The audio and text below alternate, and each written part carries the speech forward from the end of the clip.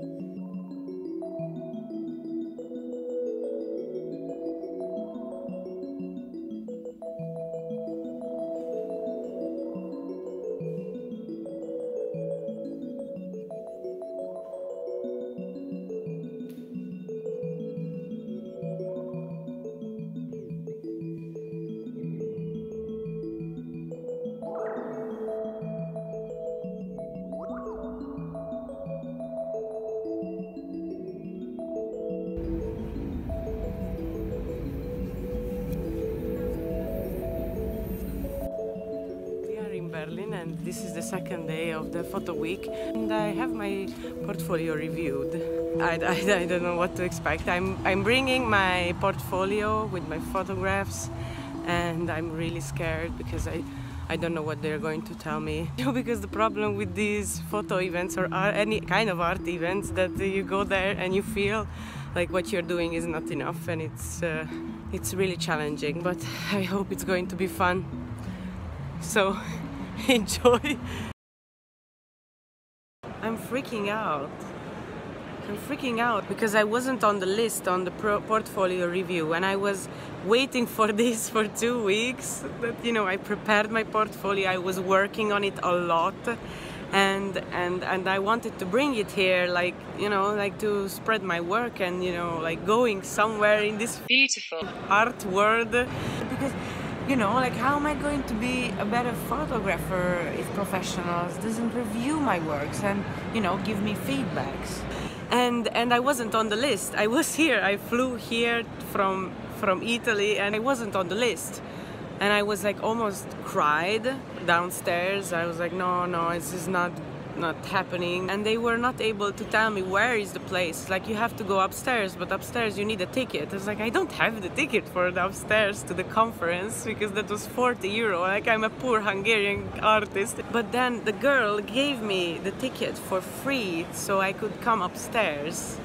And I started to cry in front of her because it was so nice. I mean, like, who's doing that? She was not able to solve the problem, and so, like, this is how I'm going to solve it. I give it to you, the ticket, for free. I was filled with this anger and sadness, and with this gesture she was able to change these strong feelings, and her pure kindness made me high. And then she saw me as an individual. I was not just a nobody from the crowd.